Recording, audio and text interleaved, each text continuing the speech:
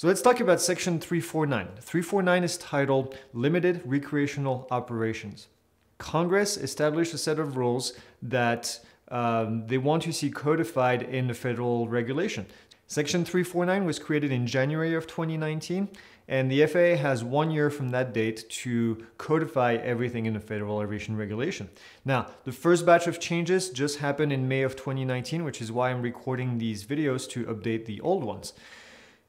This section 349 is replacing section 336, which had led the creation of part 101. Now, both section 336 and part 101 no longer valid as of May of 2019. So everything I'm talking about now is related to section 349. If you see anything about section 336, this no longer exists and is no longer applicable. And there are some major changes. So in short, hobbyist is the same thing as section 349, which is the new regulation, and section 336 was the old one, and in part 101 was also the old regulation, which is kind of confusing. Just think about section 349 now. This is where you get your information. This is where you need to, this is what you need to follow when you fly. So under section 349, the FAA highlighted 8 different limitations that you need to follow. And now the FAA has until January of 2020 to basically implement all 8 of these limitations. Some of them were already in the books, some of them are upcoming, some of them just recently changed in May of 2019. So let's go ahead and take a look at the list and then when they were implemented or when they will be implemented if that is the case. There's 2 of them that still have to be implemented that the FAA hasn't done. Number 1, this has been from the get-go, from day 1, from section 336, the aircraft has to be flown strictly for recreational purposes. What this really means is if you're doing anything else than flying for fun, then this does not apply. You have to follow regulation under part 107. We'll talk about that in a minute. What section 349 also says is number 2, as the second bullet point that needs to be implemented, is that the aircraft is operated in accordance with a community-based organization set of safety guidelines. What this really means is that out there are organizations, they're called CBOs, and CBOs have been around for a very long time. People flying remote piloted aircraft for a very long time. And when they usually do it, they do it at a specific airfield and they have a specific set of rules. Now, what the FAA said is that they will be working with CBOs to come up with a set of rules that need to be applied for these locations. So that's step number 2. It's not really in effect just yet because the FAA still has to coordinate with the CBOs in order to come up with this set of rules. So step number 2 is kind of mute at this point. Number 3, the aircraft is flown within line of sight of the person operating the aircraft. Okay, this kind of has been a rule all along. And also what it says in here is that a visual observer must be co-located or in direct communication with the operator if you're using a visual observer.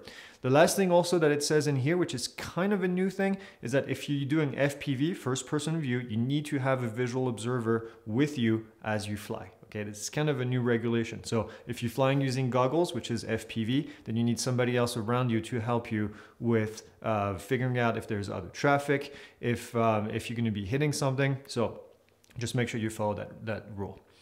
Step number 4, and this one also has been around since the beginning, which is the aircraft does not interfere with and gives way to any manned aircraft. This is important. Stay away from manned aircraft. This is not something that we want to be messing with. This is just can be extremely dangerous. So for the safety of everyone, just make sure you stay away from manned operation. In step number 5, this is actually a new one. The operator must obtain prior authorization from the FAA before operating in controlled airspace.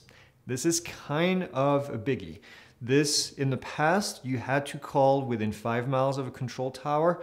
You don't have to do this anymore. As a matter of fact, you can't do this anymore. The FAA will not allow you to talk to the air traffic controller on the phone anymore. So under this, it basically says that you have to get authorization from the FAA in order to operate in controlled airspace. Now, you don't know what controlled airspace is just yet. I'm going to talk about this in the next chapter when we talk about airspace. It's a lot more complex than just going through a few slides. So bear with me for a minute. Just remember that you have to get authorization. Now, interestingly, the FAA has said that there's 2 different methods right now that you can use to get authorization. The first one is to fly at an approved, what they call a fixed site or a flying field. So if you have a flying field where people fly their remote pilot aircraft, you can go there and you're allowed to fly there. and I'll show you how to find a list of these fields on the map so you know where you can go.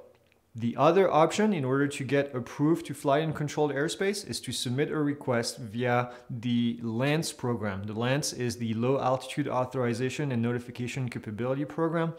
This was something that was put in place by the FAA to help remote pilots, so operators under Part 107, to get approval to fly in controlled airspace. Now, for the longest time, they did not allow hobbyists to get into the LAANC program. Now this is going to change. Now you have to submit requests through the LAANC program if you want to get approved to fly in controlled airspace. And I'll show you how to do this in videos. Now, something that I need to mention here is that at the moment, as of May of 2019, and there's no deadline for this, the FAA has not made LAANC available to hobbyists. And they said that it will happen in the summer of 2019. Quite frankly, I'm not holding my breath, but we'll see. I'm going to give them the benefit of the doubt. At that point, you will be able to submit them. In the meantime, this is again kind of a big deal. You are not allowed to fly in controlled airspace unless you fly from an approved fixed site, which is the only option at the moment that you can get in order to fly there. No more calling the airports and no ability to put anything into the LAANC program at the moment. When this changes, I will update this video and I will let you know when the FAA makes this available and how you're going to submit these requests. I'll say that again, it's very important. At this stage, you can no longer call the air traffic control facilities in order to get airspace authorization. The ATC facilities have been told to not give authorization on the phone, so just don't do it. They have so much going on, they don't need to be on the phone giving approval to people that want to fly their drones. Now, if you want to learn more, bear with me, finish these slides, finish these videos, and then go to the airspace section and I'll show you how to identify what controlled airspace is, and I'll also show you how to find approved fixed sites. Another thing that's new, and that's step number 6 in here, is that it says that in controlled airspace, which is Class G, again, I'll show you how to do this in a minute, the aircraft is flown no higher than 400 feet above the ground.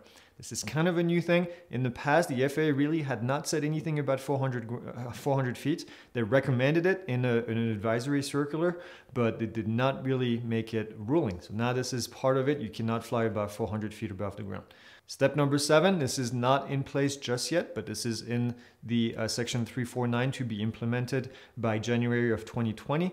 The operator must pass an aeronautical test and a safety test and maintain proof of test passage. And that needs to be made available to the FAA or to law enforcement upon request. This is kind of a big deal as well. So far, you could just go to Best Buy, buy your drone, or go to Walmart, buy your drone, and then just go and fly it. This will be no longer the case. By the time the FAA puts this into the regulation, you will have to pass a test. Now, when that happens, guess what? This course will likely give you already all the knowledge that you need to pass the test, and anything added to the test, I will be adding it to this course. So this will be, you're already ahead of the game. You probably know more than most people as it is by the time you're done with this course. So I will make this course good enough so that you can pass the test and give you more additional information as well, so you can be a safe pilot. Step number 8 has been around for a while as well under section 336.